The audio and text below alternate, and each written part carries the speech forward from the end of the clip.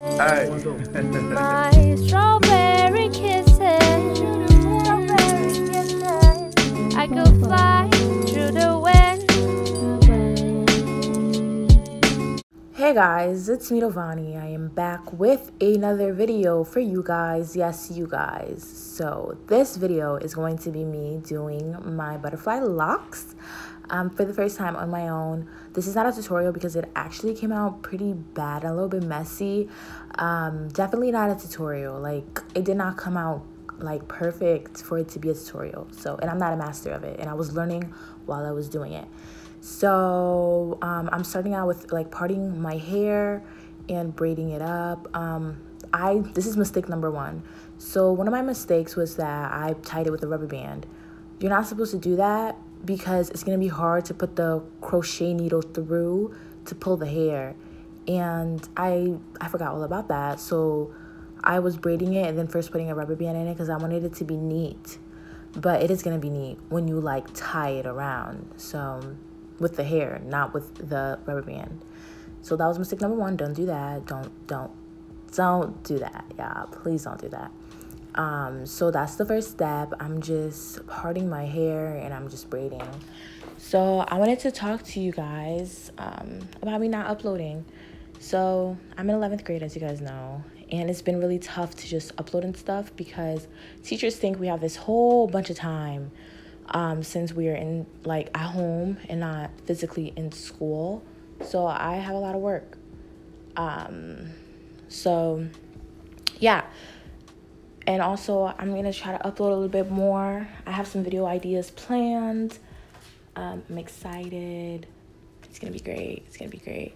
I wanted to like have this part over here because I wanted to talk to you guys. I miss you guys a lot, actually. I miss you guys a lot. And I feel like I've gone through some changes and stuff because I am 16 now, and some of y'all have been watching me since I was like 14 years old, which is absolutely crazy. Yeah. But I wanted to say that I was on FaceTime with my friend because she's basically a hairstylist, and she was like helping me with it, with like the technique and stuff, because I could not grasp like taking one strand and wrapping around the other strand without making it a twist. That was the hardest part of this style for me. Yeah. So I'm just braiding up my hair. Guys, make sure your sections are nice, okay? Make sure your sections are nice.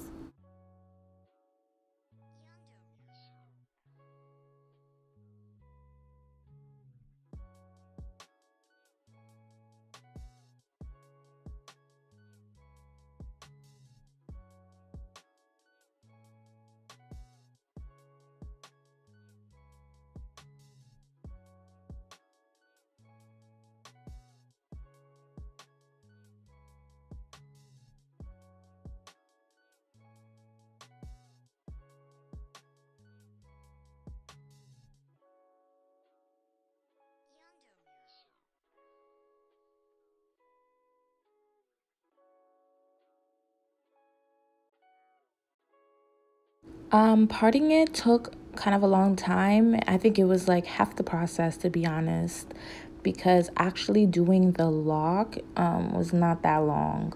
I think it took me around an hour, 2 hours to part it and braid it. Some of them I twisted it because my hair was pretty thin on like the front part of my hair, so I made sure to twist it and not really braid it. So we're gonna do this. So first you insert your crochet needle. It takes a lot of practice if you've never used the crochet needle. So after you do that, you pull the hair through, right? And I'm sorry if you guys hear that door, but another thing I wanted to tell you guys is that you're supposed to make one of the strands that you're wrapping it longer than the other one. So you're just wrapping it around the shorter strand, if you know what I mean. I made them equal, which you're not supposed to do. Do not make them equal. Make one of them longer. The thing that you're wrapping it around, make the thing that you're wrapping around longer. So not the thing, but like what you're wrapping it with, if that makes sense. I'm sorry guys if I'm not making sense, but you basically wrap it. It takes practice. I'm not even gonna lie, but So I was trying to do it, but it kind of looked a little bit messy, but I kind of liked it messy.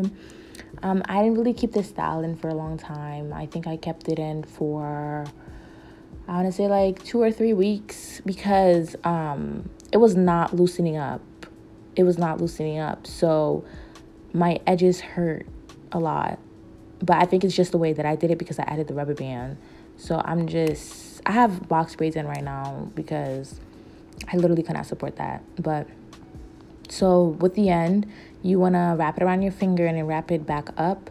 That's the best way to secure it. You could burn it if you want, but I didn't want to burn it. I burned some of them, but they got stuck together because I burned it. So don't really burn them. So you just insert your crochet needle, grab it, close it basically, and then pull it through. Some people do a knot method where they like tie a knot around it. I tried that. I didn't really like it. So I like pulling it all the way through and then taking it and wrapping it. My problem is I literally kept making it a twist. I kept making it a twist because of just the way that I was moving my hand. Yeah, if you see me laughing a lot, I was really on FaceTime with my friend. She was trying to help me.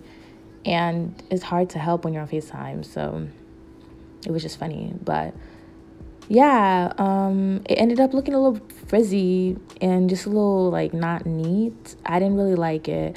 I don't know. I like flat hair. I like it flat on my scalp. So I think that's why I like box braids. But yeah. So I'm just repeating that process throughout my hair. Just pulling it through. Trying not to pull the whole thing in.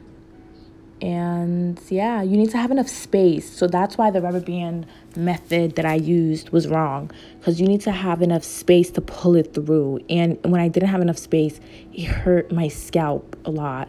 So you guys can see like my scalp kind of pulling. Yeah, it was a little bit tight. So that did not go away, because like you're wrapping it, not like a braid where it loosens it up. That makes sense. I'm sorry if I'm not making any sense, but yeah, so I just repeated that process throughout my head. I think parting it is a pretty big part of it. So take your time to part and watch YouTube videos to do it. And practice makes perfect. So like your first lock that you do versus the last lock is going to be completely different. That's why I wish I started in the back of my head. But I needed to see the front first. But this is just like, there's a lot of stuff that I learned throughout this. A lot. And people that are experienced will do it a lot better than you can. That's another thing I learned. So just practice makes perfect. Don't get discouraged and just persevere, guys. Yeah, I really like my part though. I really like the way that I parted it. I was saying like wow to that. So one side of my head, let me explain the hair. So I use a freetress. I think it's called Water Wave. I want to say 17 inches, 15 inches, around that time. The longest inches they have. So I used that. And I used 3 curls on that other side of my head that I'm not doing. And it looked a lot thicker than the side that I'm doing right now, because I used 2 curls on that side, and I like the 2 curls a lot better. So I recommend using 2 curls and not 3. I ran out of hair and I had to go to the beauty supply store and get more hair, because I literally just ran out of hair.